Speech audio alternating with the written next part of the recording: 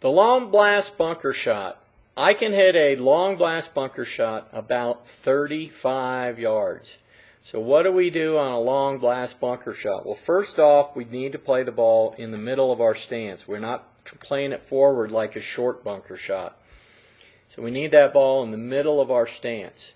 Secondly, we want an open stance. We want an open club face, and we've got to make an on-plane golf swing. So if you look at this swing, you're going to see that the club is right on plane, right through my fist, on plane. And when I come down, my club is on plane coming into the ball. And notice the club face is dead toe up there. So there's the club face. And the arms and hands on a long blast bunker shot are going to rotate as I go through. And there's the ball taking off on the yellow line. So three things: open stance, open club face, and make an on-plane golf swing.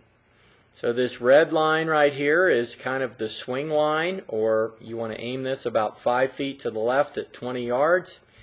This black rod is simply where do we want the club face to aim.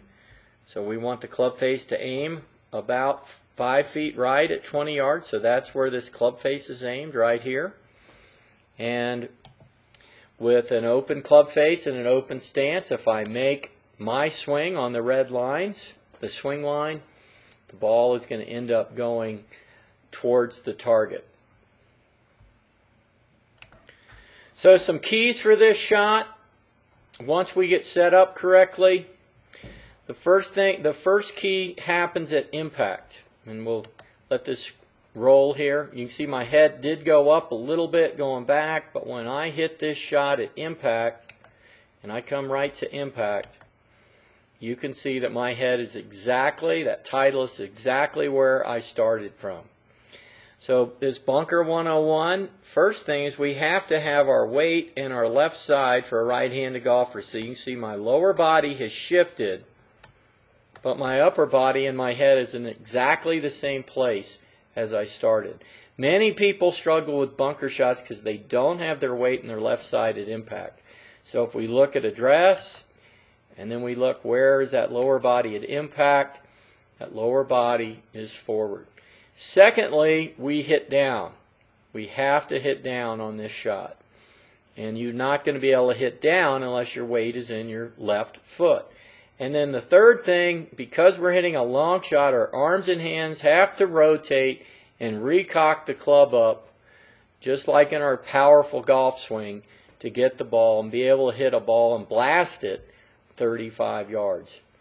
And then the last thing, which really has to do with where your weight is at impact, is when I come into this ball, you've got the secret is keeping this left shoulder low.